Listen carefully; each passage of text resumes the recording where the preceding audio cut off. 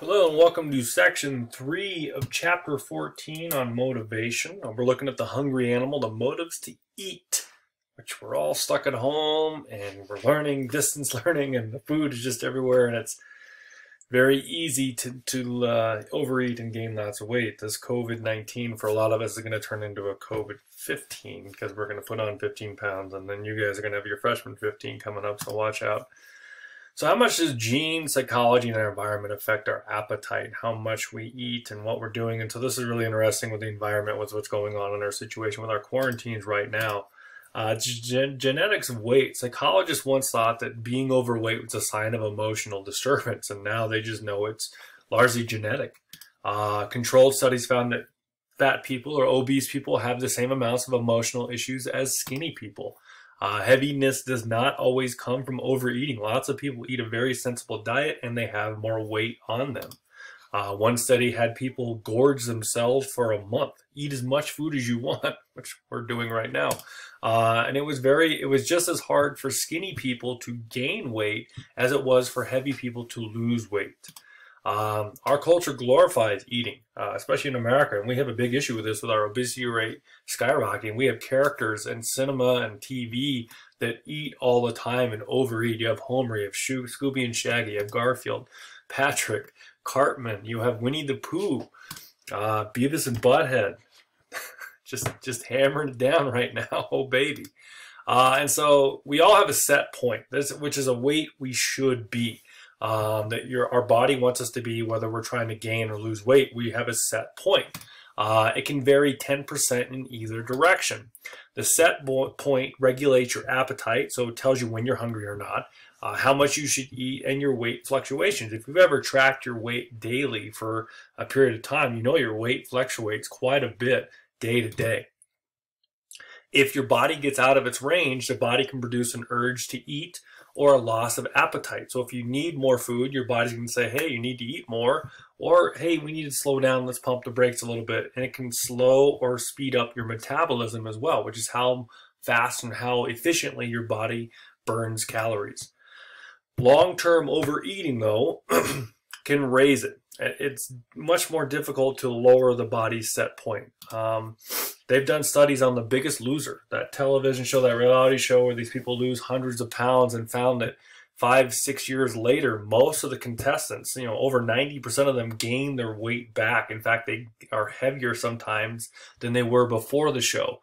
And what they found is that show kind of ruined their metabolism. One contestant himself was only burning 800 calories a day, meaning that he had to consume less than 800 calories a day or gain weight. 800 calories a day is nothing, and for a person that weighed nearly 200, 300 pounds. And so everyone has a genetically programmed basal metabolism rate, which is how quickly you burn your calories, the rate at which our bodies burn calories for energy. It's a complex interaction of metabolism of fat cells, hormones that maintains our weight, and it also changes over time. As you age, as you get older into adulthood, your metabolism slows. In a typical year, an American, we eat almost 1 million calories. Now, maybe that's in the last month for some of us, but we almost eat 1 million calories. And our bodies are very efficient. If we eat 1 million calories and burn 1 million calories in a year, we stay the same weight. If your body doesn't burn 3,000 of that 1 million, you gain a pound. And that's not much. 3,000 compared to 1 million calories is hardly anything, but just that little bit of a variation. 3,000 calories out of 1 million in a year, and you're going to gain a pound of weight. So set point predicts irritability of weight, and body fat should be high. Multiple studies say that the irritability of your set point is 0.4 to 0.70. Twin studies for people raised separately help support this, and they find that weight is largely inherited. Identical twins usually gain weight in the same areas. People store fat in different areas of their bodies. Twins gain their fat in their same spots. This is a famous twin duo that used to ride motorcycles. They're in the Guinness Book of World Records for like heaviest twins and stuff like that. Genes are very important for weight. There's 171 Pima Indians or Native Americans in Arizona. 2/3 of women and 1/2 of the men became heavier over time. But once they added 20 to 45 pounds, they stopped gaining weight. They got to a certain point and the body kind of just regulated itself. Their metabolism rate rose, their weight stabilized, and it worked well for them. They are genetically predisposed to be more plump than other people. And some people are just naturally skinny. Some people are naturally heavy. This is the age-adjusted prevalence of obesity of American adults. You can see that in total, non-Hispanic whites, 38%, non-Hispanic blacks, 47%, Asians, 13%, Hispanic, 47%. If you look at men and women, it's kind of remarkable how high the obesity rate is for women, especially of Hispanic and African-American cultures. So mutation of genes can regulate the normal eating and weight control, can cause obesity. And this is what's going on in our country right now. One gene, the OB or OB, can lower the levels of leptin in the hypothalamus, which causes the hypothalamus to signal the person to overeat, to keep eating and eating and eating. Injecting leptin into mice reduced their appetite. It doesn't show the same results in humans. They're looking for that magic pill or magic shot that we can suppress our appetites, that we can eat and whatever we want and not gain weight. It's too complex. The mechanism of governing appetite and weight explains why diets and appetite suppressors fail over time, which is a yo-yo diet. People go up and down with their weight. While you're dieting, they lose weight. And then when they go off the diet, they gain it all back even more because their metabolism is slowed. The true way to lose weight or gain weight, if you're trying to do the other, is a lifestyle change that is permanent. Culture, people all over the world are getting fatter, not just in America. The world is getting fatter and fatter. 72% of Americans are obese or overweight in the United States, over 20 now. In kids, childhood obesity is raising. 21%, nearly 21% of kids 12 to 19 are obese. The rates have climbed in both sexes, all social classes, all groups, and in many countries, not just the U.S. So why? We have an increased abundance of low-cost, high-calorie food. You can go get, a double cheeseburger for $1. Go try to find something healthy for $1 like that fills you up and satisfies you and has, all the stuff you want. We have a habit of eating high-calorie food on the run. We like to grab and go, and we don't realize that we're just eating a ton. People like to go to Starbucks and have their frappuccino. Have my frappuccino here. That's like just a gut bomb. It's like 600, 700, 800 calories. Things that are portrayed as being healthy for us are not. People that like Chipotle burritos, and don't get me wrong, I like a Chipotle burrito, but a full Chipotle burrito is the same amount of calories and fat as 2 Big Macs. We have the rise of energy-saving devices. We don't have to get up and move anymore. We have the speed and convenience of driving. We're not walking and getting out and being fit. We have the growing sizes of typical servings of food and drink. American plates have gotten bigger and bigger. Our portion sizes are getting bigger. We have a preference of sedative recreation, Netflix, video games, instead of going out and exercising all the time. Calorie consumption is up, exercise is down. So this is the share of adults that are defined as obese by 1997 standards. These are the most obese nations in the world. These are all Pacific Islanders, except for Kuwait. I mean, they were like moo-moos. And so American Samoa has 75% of their population is obese. Now, if we take out the other nations, the U.S. #1, UK, Australia, Russia, Germany, Spain, Mexico for a while actually passed the U.S. for #1 most obese nation. Saudi Arabia is there. This is the obesity rate in Europe. This is the obesity rate in the United States compared to other countries, which we think we're really fit. But compared to European countries, we are much larger. We live in the fittest state in the country, Colorado. And so this is kind of a chart that shows this is the obesity rate in 1990, Colorado.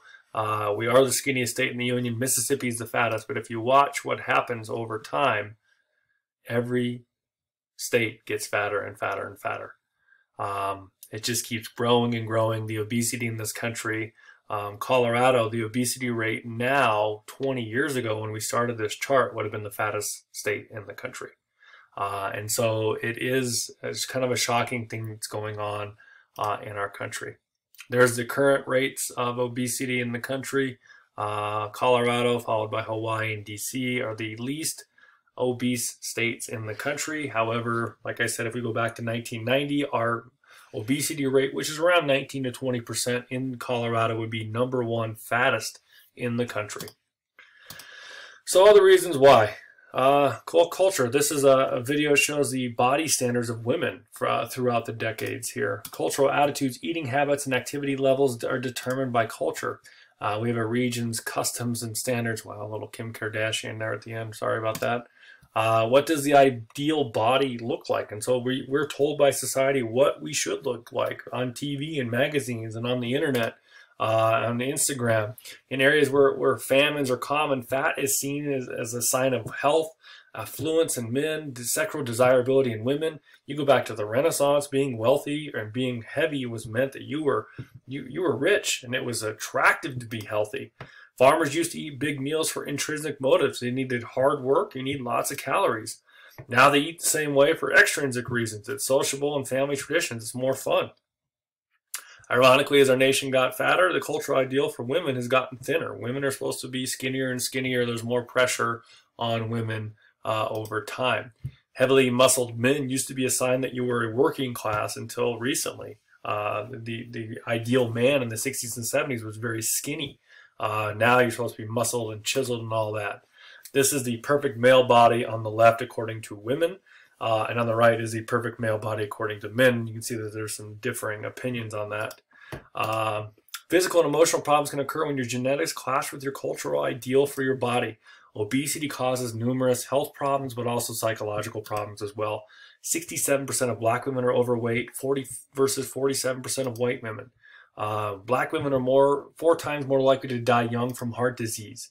Evolution has pre-programmed women to store fat for menstruation, for childbearing, for nursing, for menopause. Women are naturally heavier, excuse me, not heavier, but have more fat content to their bodies than men because of evolution. These factors can all lead to eating disorders, bulimia, where people binge and purge, where they eat a ton and then, purge it by throwing it up.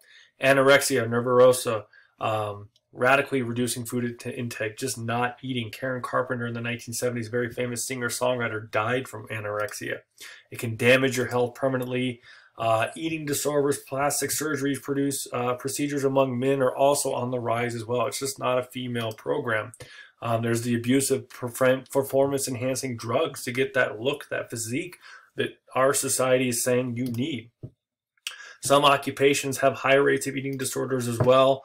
Some psychological factors contribute to depression, anxiety, contribute to all these eating disorders.